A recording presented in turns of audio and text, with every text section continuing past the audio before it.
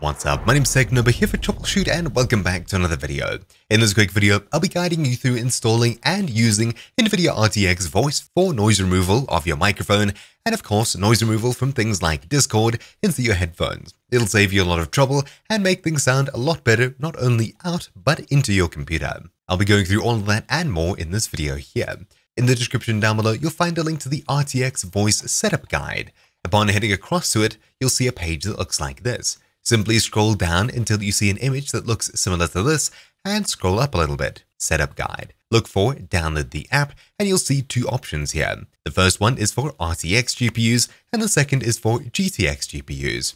They are different programs and RTX Voice for GTX is a little bit simpler to set up. Choose an input device and set a noise suppression value here. Choose an output device, choose the setting here, and as long as these are ticked, it'll be enabled. Then inside of, say, Discord and things like that, you'll choose the RTX Voice input if you'd like to filter your microphone, and you can set them to output to RTX Voice, so it'll filter the output of whatever programs you channel into RTX Voice. Me, however, I have an RTX 3080 Ti, so I'll be downloading Nvidia Broadcast, a separate piece of software that has this built in. So, clicking the Nvidia Broadcast link, to which you'll also find a link down below, you'll see a download page. Click Download Now, wait for it to download and open the installer. Click Yes if prompted for admin and wait for it to scan your PC. Click Agree and Continue, then choose Express, otherwise Custom only has one option and is only really useful if you're reinstalling and you need to perform a clean reinstall. I'll choose Express, Next, wait for it to finish downloading, then installing the RTX Voice software, or in this case, Nvidia Broadcast, and when it's done, we should find a shortcut on our desktop. The main program should open up, and if using programs like Discord, you'll likely get a pop-up about a new microphone or output device. Don't change to them just yet, as we need to set it up first. Then simply click Close. When it's done, the program should automatically start up, and you'll find a shortcut on your desktop. The first time round does take quite a while, and if you see an error like this, simply click OK, close out of the actual software itself, and restart it. When you get into the main program, it should look something similar to this. All you have to do is choose your microphone from the top drop down over here, and you'll see an effect over here. You can use just the noise removal, just the room echo removal, or you can click Add Effect to stack both of them together. If this button is turned on, this section will be enabled. So noise removal on, room echo off. For me, I'll just be using the noise removal.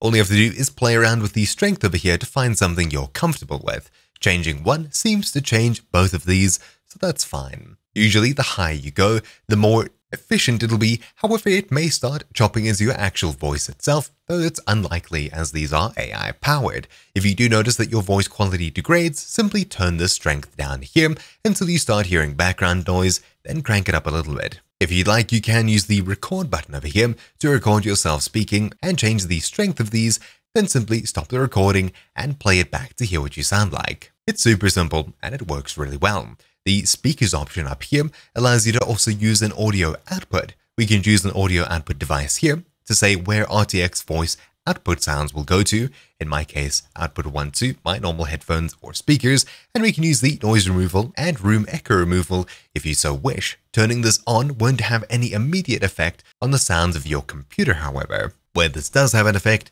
we'll get into it in just a moment. How exactly do we use this? Well, all we have to do is choose the correct input device if we'd like to use RTX Voice microphone, or the correct output device if we'd like to use RTX Voice speakers inside of any software. I'll pull across Discord here for example. I'll click the User Settings button in the bottom left, then head across to Voice and Video. Inside of here, I can change the input device from input 1 to my default to microphone Nvidia Broadcast. Yours may be RTX Voice instead. However, you can see it's currently not doing anything whenever I'm speaking. It's because I need to reboot my PC after installing Nvidia Broadcast. It's pretty much a 50-50 of whether you have to, but if it isn't working properly, you may have to restart your computer. Anyways, at this point, after choosing the correct input device, my microphone should now be filtered depending on my settings inside of the Nvidia Broadcast app or RTX Voice app. If you'd like to filter sounds from other people speaking in Discord, for example, change the output device here to RTX Voice or, once again, Nvidia Broadcast. By doing so, every sound that comes out of Discord should be filtered through it and should be cleaned up. This is especially useful if you have friends with noisy backgrounds, and of course you're a streamer for example. How exactly do we use this inside of, say, OBS Studio?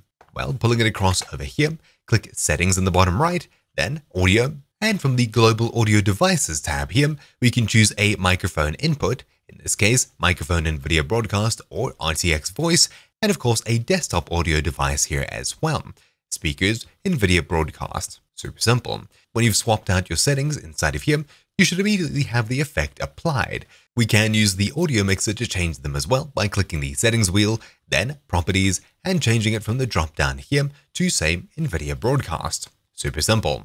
That's really about it for this quick crash course. The software just works out of the box, and of course you can test out the camera tab here if you so wish. I don't have anything plugged in right now, so if you'd like to see how to use the camera tab, do let me know and I'll probably get around to making a video on it. But anyways, that's really about it for this guide. Thank you all for watching. My name's Technober here for Troubleshoot, and I'll see you all next time. Ciao!